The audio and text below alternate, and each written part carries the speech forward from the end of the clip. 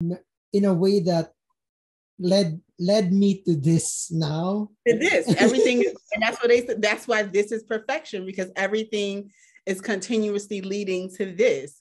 What's happening now, what happened apparently yesterday or even back then, all of these continuous nows are like what we're asking for, in a sense. Like we wouldn't be doing the things that we're doing in the now if we aren't trying to feel peace and feel that awareness. Whatever, even if you're taking drugs, if you're not taking drugs, if you're making a video, if you're at the club, if you're doing homework, whatever, is because you are doing that thing for peace. That's what my understanding of this is. Like your conditioned human vessel is doing this to experience okayness, peace, whatever. So you're always seeking the now. The choices that you make is always bringing you to whatever you're doing in the moment, which is what you were ultimately always coming to.